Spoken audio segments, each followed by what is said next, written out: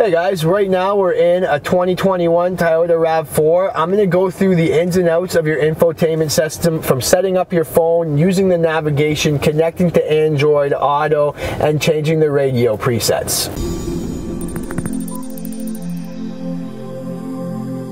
Alright guys, so if you just purchased a new Toyota, you might be curious about everything you can do on this infotainment system.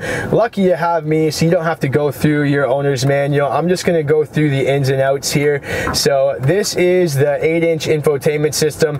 We're in a Toyota RAV4. This is the home menu that we're on now. So you can either use the hard buttons or the touch screen to navigate through this, but we're just going to go over everything here. So let's start with the audio. I'm going to go to the audio here. You can see I have the audio off, but basically you can pick your choice, your source. That's the first thing you're going to do. You can pick your source if you want Sirius satellite, AM, FM, Bluetooth. If you want to change the order of what these things are in, see, I can reorder these things, and I can pick and I can move the AM, FM over there. If my fingers naturally gravitate to the Sirius Xm, you can just click and drag it and move it around so it's in a better spot for you. But let's start with that Sirius Xm and check that out. Visit SiriusXm.com. Here we can see our full menu. We have the preview enabled on this vehicle. So right now we're on Sirius XM channel 5, 50's on 5. If you want to set that as a preset, you can set that as a preset just by clicking and holding, and see it just set there, number 5. If you want to change your radio station, you can use the big tuner there.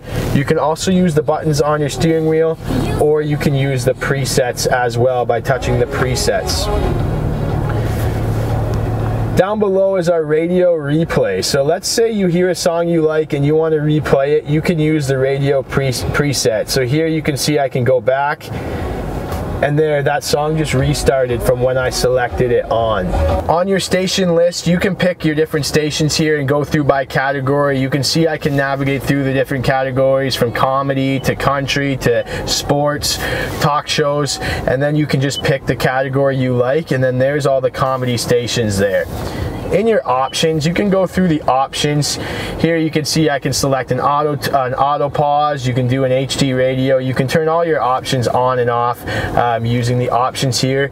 And then our sound options. So that's going to be things like our treble, our bass. I can adjust those, right, using the plus and minus buttons here. That's going to be in our sound options.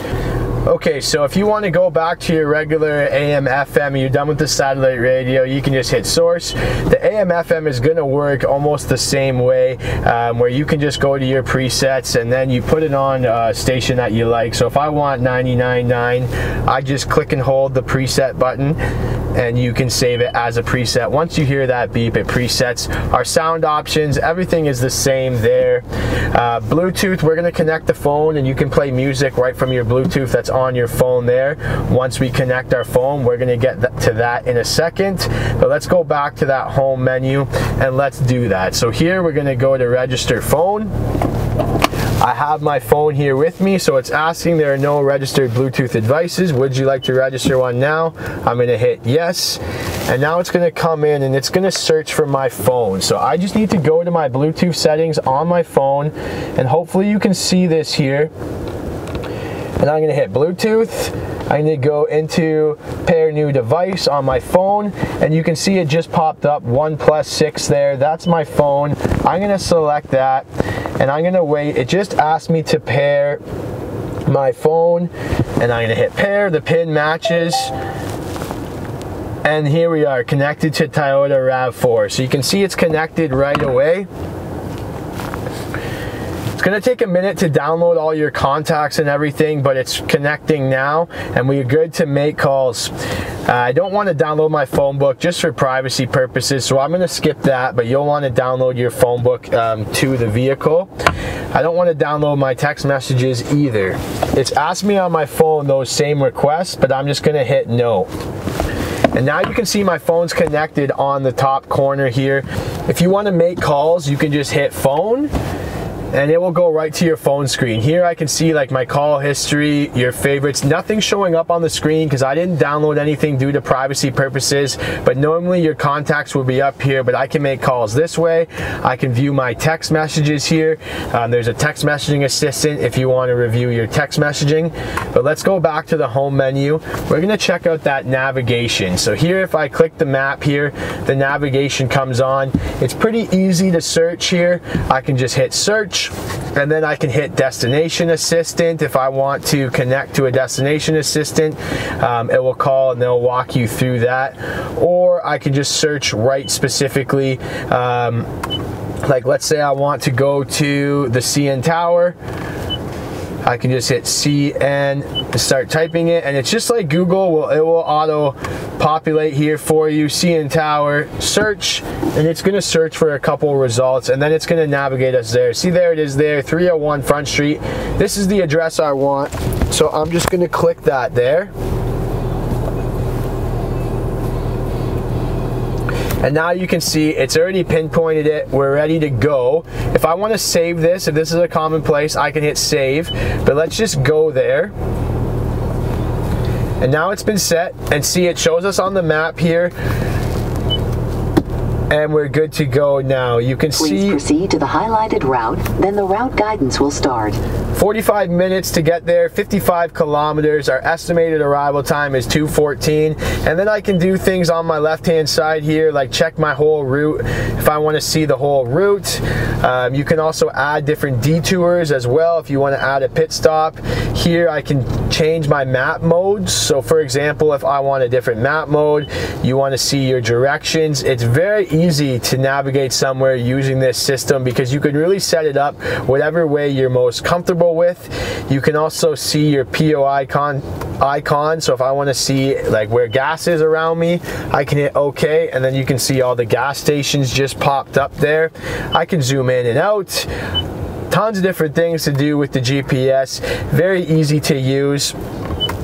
There, that's just going to auto center me using this top left button. Let's go back to our home menu. And now, let's say you want to use the Android Auto or the Apple CarPlay. So that's something very popular nowadays. I have a ton of content on that. If you have trouble connecting, make sure you check out my video. But let's just show you how quick and easy it is to connect your Android Auto here. So you just need to have your phone handy, and you need to have your cord, and you plug your cord in. And there you go. You can see it automatically asks on the screen. I do want to set it up, and I'm going to hit OK.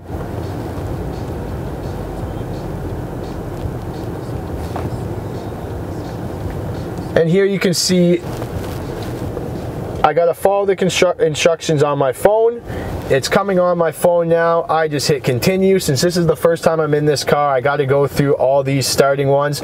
But there, now my phone shuts off and everything is mirrored right on the screen. Super easy to connect. It took me about 2 to 3 minutes. Once again, I'm not going to download my contacts, but you can see it all here. I have a full video going through this all over again. So let me know if you have any questions about the Android Auto, but it's very easy to connect. And if I want to disconnect, I can either go back to this home menu or I can just disconnect my phone. Very easy to use. You can also go through the apps here. There's a few different apps. This one needs to be updated, but you can download all the different apps that come with the vehicle. I'm gonna hit download in the background. Let me know what apps you use on your car in the comment section below, but mainly when I'm driving, I don't use a lot of apps. So there you have it, guys. Thank you so much for watching. Don't forget to subscribe to my channel. Follow me on Instagram. If you have any questions about your infotainment system, you let me know, and I'll be happy to answer them for you in the comment section below.